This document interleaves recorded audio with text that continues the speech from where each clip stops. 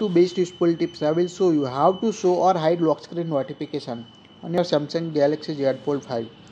Open the app drawer on your device. Tap on a Settings app. Scroll. Tap on a Notification. Tap on a lock screen notification. By default, show all the notification on your lock screen. Here you can see default set show content. Tap on a setting gear icon.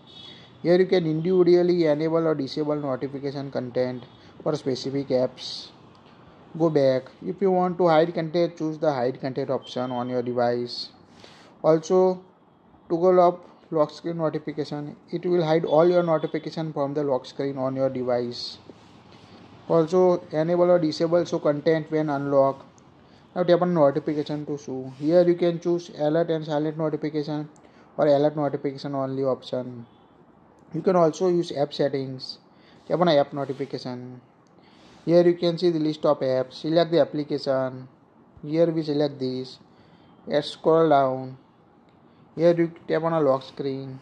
Here you can see notification type. Unhide the lock screen. Also disable pop-up here you want in your device. Toggle off the allow notification. Now you won't receive any Google Chrome notification on your device. It's quite easy to enable or disable notification from the lock screen on a Z Fold 5. That's it. If you like it, share it.